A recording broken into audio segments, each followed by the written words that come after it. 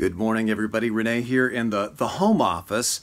I'm just going to step outside for a minute because, like you probably, I've been somewhat riveted to the news and everything the news has been saying, reporting on the election results or non-results as it may be. I've been in suspense, and sometimes it feels like 2020 is almost too much, right?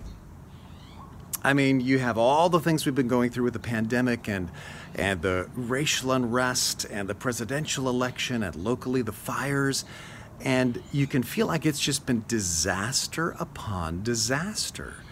And I kind of felt like I needed to visually get away from what I've been looking at inside my house, which is the TV screen and the laptops, looking for election results, and I needed to get outside and stop looking down and start looking up at the beauty around me, which reminds me of the Lord. You can get so stressed when all you do is look around horizontally at the bad stuff that's happening, and you can forget to look up at God and all that He has for us, and the fact that He's still in control. And that reminded me of something that the prophet Jeremiah did in the Old Testament.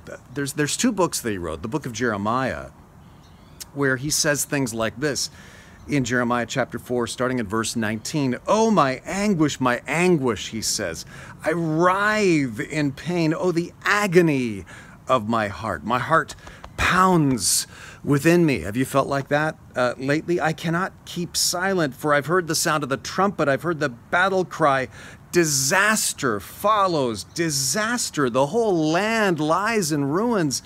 So he talks about that in the book of Jeremiah. And then there's another book of the Bible, Lamentations, where Jeremiah talks about his emotional response to all this stuff that's genuinely going wrong in his country. And he talks about how badly he feels he's been treated by God. Verse 19, Lamentations 3, "I remember my affliction and my wandering, the bitterness and the gall. I well remember them, and my soul is downcast within me. Yet," and here's the turn, "yet this I call to mind, and therefore I have hope. Because of the Lord's great love, we are not consumed. For His compassions never fail. They are new every morning. Great is your faithfulness.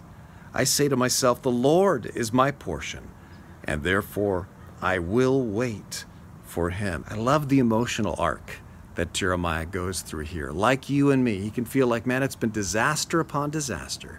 But then he remembers God is still on His throne. He loves me unfailingly. And sometimes all I can do is wait patiently. So today, if you've been stuck inside, eyes glued to the news, get outside spiritually and maybe physically. Look at the beauty all around you that reminds you God's still on His throne. He loves you very much. And sometimes all we can do is wait patiently.